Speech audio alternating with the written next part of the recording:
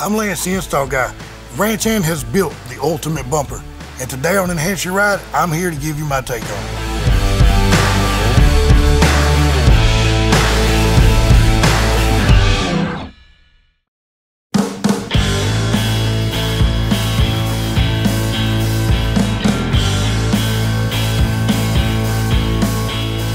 First thing I noticed about this bumper that was different from the old bumpers, the Summits and the Legends, is the fact of the distance between the vehicle and the grill guard part itself. That distance is very important because of the fact that a normal ranch hand is fairly aerodynamic to the vehicle, so it's really close. So in any collision, of course, if it does bend, it's gonna hit the vehicle. This one, you'll never flex it that far. I mean, you'd have to hit a building.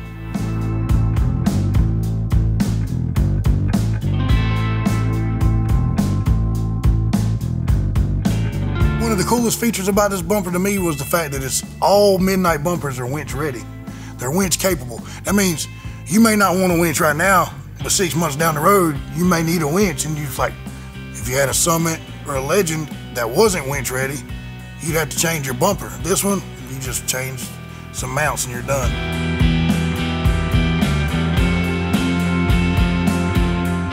If you're like me, I love lights. I love LED lights. I love being able to see what I want to see, where I want to see it. And this bumper has so many light mounting options, it's crazy. I mean, there's so many options on this bumper. I went with 3 sets of cubes on here and 2 30-inch light bars. And all the cubes have the DRL lights in them, the daytime running lights, so you can run early morning, fog. You know, those are good options I have. Though the DRLs are street legal, where the light bars are off-road lights. The reason why I didn't go with a full-length bar on the bottom and I went with 2 cubes on the end is to give it a radius. So your light comes in a radius with the bumper, right? If you just put 1 light bar in there, you're gonna have a void space between your light. This gives you crystal clear lighting with no gaps. There's nowhere to mount that. I drilled the holes myself and it's all custom.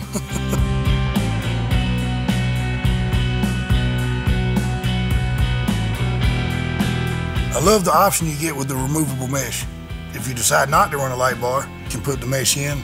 If you were worried if your light bar was gonna get hit by anything, you can put the mesh in front of it to protect it, just like you can do on the sides. And in the middle of the grill guard, the mesh is removable in case you have a front camera. That way you don't have to cut anything or modify anything. You just unbolt the mesh and it's out of the way.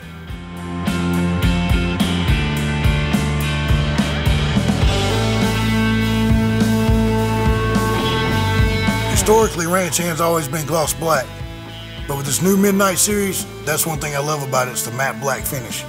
Matte black's where it's at. Matte black is in right now, so this finish is awesome. It's got so many options as far as, you know, you could paint this thing to match your vehicle if you wanted to.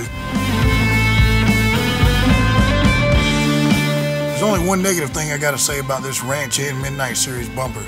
It's not on your truck.